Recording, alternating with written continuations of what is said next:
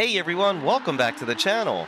For those of you who are using Simbrief to download your flight plans for Microsoft Flight Sim, they've got a new tool, the Simbrief Downloader. Makes it 100 times easier to download your flight plans, especially if you're using the 737, the maddog MD-82, and probably much more. So we're going to go over all this coming up on today's episode of 2020 Flight Simmers.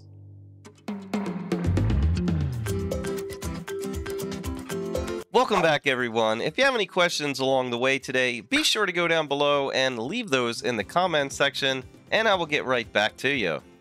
While you're down there, make sure to hit that subscribe, tick that little bell, and smash on that thumbs up button. It is greatly appreciated.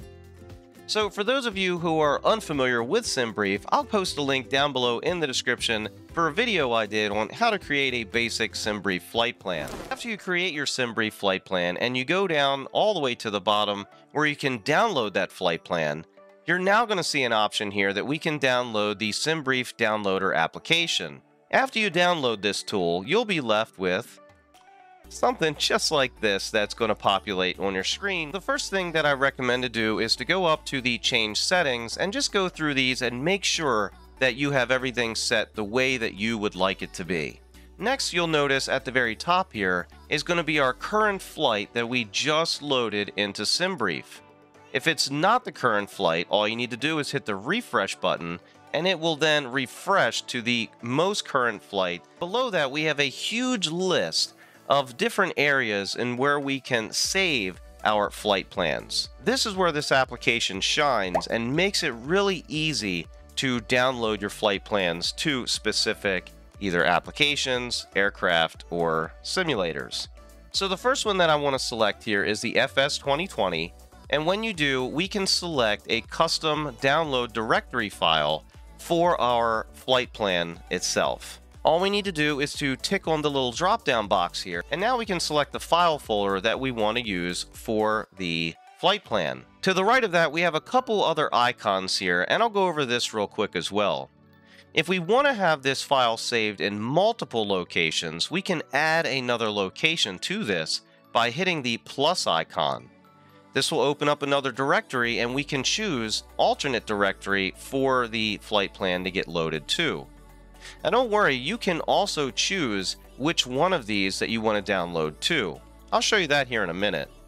To get rid of that, we're just going to hit the minus and that'll take that directory away. To download the directory to this file, all we need to do is hit the export this file only, and it will export this file to that download directory. You also have an option at the very top here where it says export selected formats. Well, this is okay, but if you're like me and have multiple different formats that are selected down here below, like the Pmdg or the MD-80, well, we don't want all of these flight plans being sent to these folders every single time that we're going to download a flight plan because I may not be using these planes. I very rarely use the export selected formats just for that specific reason, and this way you don't get bogged down with a bunch of different flight plans. So the next one I want to show you is the Leonardo MD-80. Here we're able to choose the different directories to download the flight plans to. Again, for these aircraft, you have to know the directory in which you're going to be downloading the files to.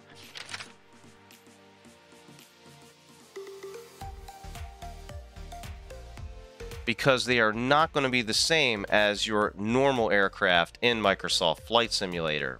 And now whenever you need to download a flight plan, the only thing that we need to do is to come over here and select export this flight plan only, and it will automatically download and input that flight plan into both of those files, so you don't have to manually go in and do this.